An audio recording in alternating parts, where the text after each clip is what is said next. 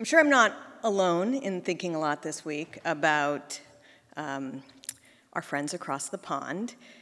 We mark the death of the great Queen Elizabeth and her amazing 70 years on the throne. Our relationship with Great Britain has understandably softened quite a bit since we vanquished them in a war of independence, but the relationship has always been important. And it was King John who, long before the New World Project began, probably had one of the biggest influences on us when he signed the Great Charter, Clause 39 of which states, "No free man shall be seized or imprisoned or stripped of his rights or possessions or outlawed or exiled or deprived of his standing in any other way except by the lawful judgment of his equals or by the law of the land." We get this rule of law from England, but the English law writers, of course, got it from ancient Roman jurisprudence. As our great founders attempted to set up a government free from tyranny, the rule of law and our constitutional separation of powers was key to restraining the passions of mobs and men. Being governed by laws, not men, is one of our most important legacies. We're now living at a time when President Biden, or whoever is handling President Biden, has fully weaponized his Department of Justice to do little other than persecute his political opponents, whether they be parents pushing back against school boards that are foisting the hatred and racism of critical race theory on their kids, voters attempting to restore basic security measures in their elections, or a former president who the regime simply can't abide. The same Department of Justice stands idly by as Christian churches, pro-life maternal care centers, and even Supreme Court justices are violently attacked and threatened. Previous to this administration, the Department of Justice and its Federal Bureau of Investigation was exposed as having been party to one of the most horrific attacks on our republic in history. It weaponized campaign dirty tricks bought and paid for by Democratic presidential candidate Hillary Clinton that accused her electoral opponent, Donald Trump, of being an active Russian agent. The investigation it spurred had no basis whatsoever, but through weaponized leaks and lies, this department tried to prevent President Trump from being elected, and then, once elected, continued the lies to undermine the will of the American people as expressed in their elections.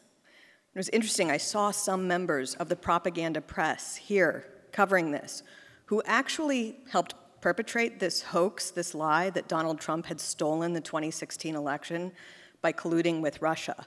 And I'm always wondering, I should probably take the opportunity to ask one of them, did they push this lie because they were so stupid that they believed it, or did they know it was a hoax and they pushed it anyway for political ends? What they did was very damaging to the country, and they should feel very bad about it.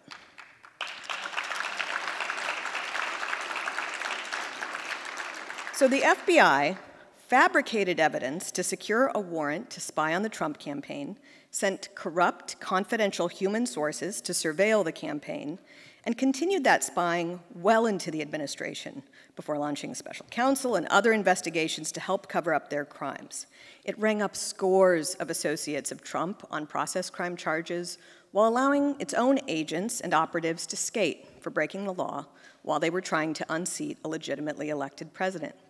And at the end of the day, no one was held accountable. In addition to the Russiagate hoax, they were co-conspirators in perpetrating. The FBI also lied to big tech companies to get them to censor the Hunter Biden laptop story, which was really a story about the Biden family business and its potential corruption. The FBI raided Trump's lawyer's office and then leaked his privileged communications. They're lying and leaking like sieves to their propaganda associates at the Washington Post and New York Times about their political raid of his home. As one pundit put it, we've built an 8-lane bridge over the Rubicon, folks. And the rule of law is getting harder to make out in the rearview mirror.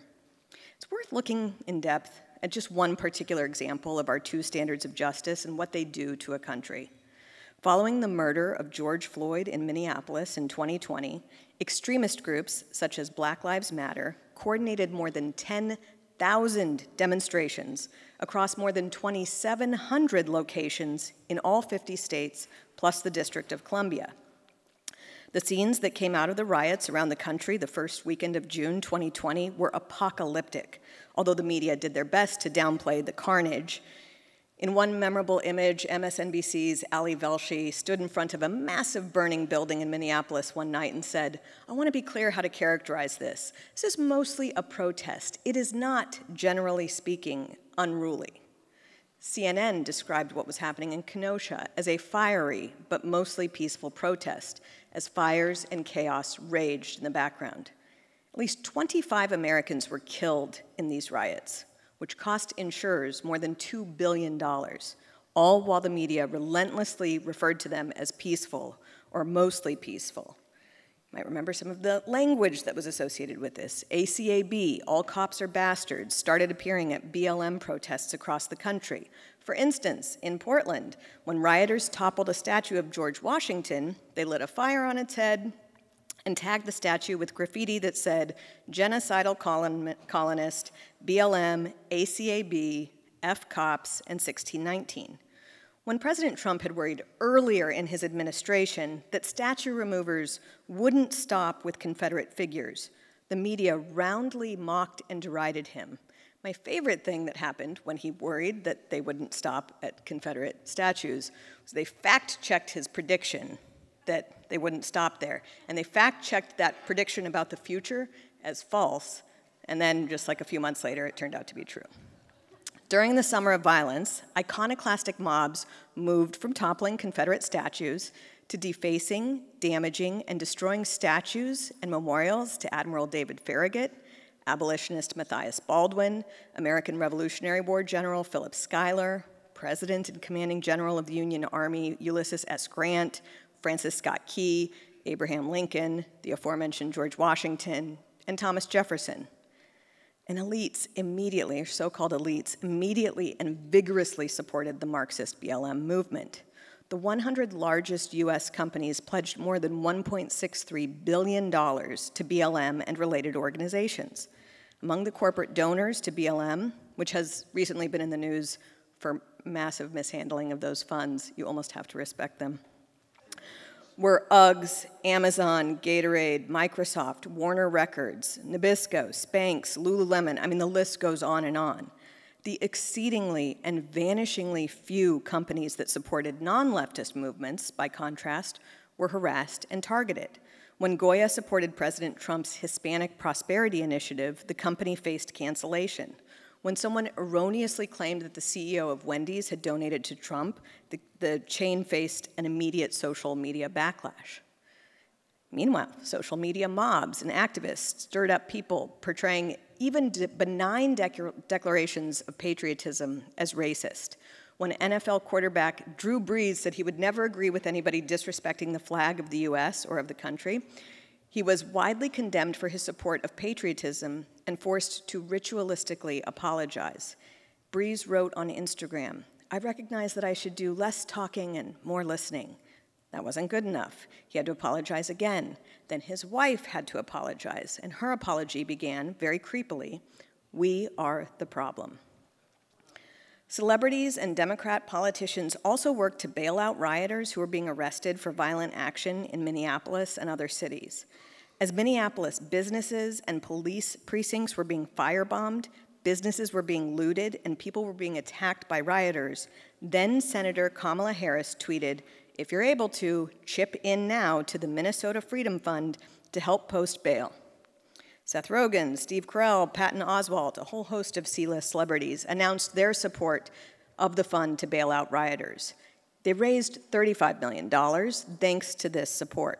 Much of those funds, of course, went to bail out people who went out to bail out people who had committed violent crimes and who went on to commit more violent crimes. The downtown area around the White House was racked with violence as a result of these protests, which got out of control on May 31st. Excuse me, as authorities were trying to enforce an 11 p.m. curfew. Multiple fires broke out in Lafayette Park, and firefighters had trouble getting through the protest to put out a blaze that had been set at St. John's Episcopal Church, 1 block from the White House. Aerial shots of the fires on cable news made it look like the White House was in the middle of a war zone. Protesters clashed with law enforcement at the barriers set up around the White House, and at least 60 members of the Secret Service were injured in the chaos, including injuries sustained from the crowd throwing projectiles and Molotov cocktails. President Trump had to be moved to a secure location to protect him from the protesters. D.C. announced a 7 p.m. curfew on that Monday night. U.S. Park Police cleared the protesters in front of the White House so a stronger security fence could be put on the edge of Lafayette Park. Around the same time, President Trump addressed the nation from the Rose Garden, announcing that the country would restore rule of law and protection of civil liberties to jurisdictions where anarchy had prevailed. Afterward, he made that famous walk through Lafayette Park to St. John's Episcopal. The visit to the vandalized historic church where every president since James Madison has worshiped reassured many people in the country. For the left, however, these actions were nothing less than a criminal abuse of peaceful protesters. The media spun a tale of violent, jackbooted thugs running rampant through the streets over innocent, docile protesters. They first ran with tales that the Park Police had used tear gas to clear the area when they'd actually used the far less potent pepper balls. And that was because the crowd was throwing bricks, frozen water bottles, and caustic liquids at Park Police. The media were aghast that Trump would clear the park for a photo op. And the pressure, as they put it, the pressure to denounce Trump in response to their sensationalist reporting was intense. Defense Secretary Mark Esper, who attended the Rose Garden speech, withered in the face of criticism and claimed that he'd been misinformed about what was going on. Anti-Trump Republicans, such as Senator Ben Sasse from Nebraska, issued statements condemning the clearing of Lafayette Park. More than a year after the incident, the Inspector General of the Interior Department released a report confirming that the area had been cleared not for a photo op, but in order to build that security fence to protect the nation's executive residence from rioters. Further, it was actually Bowser's police force, Muriel Bowser, the DC mayor, her police force, not Trump's Park Police, who had used tear gas a few blocks away in response to separate violence from the crowd breaking curfew. But the damage was done. The hysterical media reaction would scare mayors and governors throughout the country away from restoring law and order. Portland has an even more acute insurrection problem. The city is the national hub of so-called Antifa, and violent activists spent months laying siege to the Mark O. Hatfield Federal Courthouse. Rioters had already burned Multnomah County Justice Center, jail, and the Portland Police Bureau HQ when they set on the federal courthouse. One reporter wrote of this, "I watch as injured officers were hauled inside. In one case, the commercial firework came over so fast the officer didn't have time to respond. It burned through his sleeves, and he had bloody gashes on both forearms. Another had a concussion from being hit in the head with a mortar. The lights inside the courthouse have to be turned off for safety, and the light from high-powered lasers bounced across the lobby almost all night. The fear is palpable. 3 officers were struck in the last few weeks and still haven't regained their vision." This siege went on for months. Yet Oregon Governor Kate Brown declared that additional federal troops that had to be brought in to protect the courthouse had acted as an occupying force. Very few people during this summer of violence were even charged with offenses in these cities in 2020. And of those who were, nearly every single one had their charges dropped within months. Like literally in some cities, 95% of the very few people who were even charged had their charges dropped. And so it's difficult to not think in comparison with how the Department of Justice and local prosecutors have handled how they handled the insurrection of 2020 and the riot at the Capitol following a very fraught election. The Department of Justice that mostly stood by as federal courthouses, the White House, and national monuments and statues were attacked, put all its resources to bear on pretrial detention and imprisonment of anyone who was anywhere in the proximity of the Capitol riot, whether they were violent or not, whether they were grandmothers with cancer or not. In fact, some rioters have been given sentences by Democrat judges in excess of what already overzealous prosecutors had been asked for.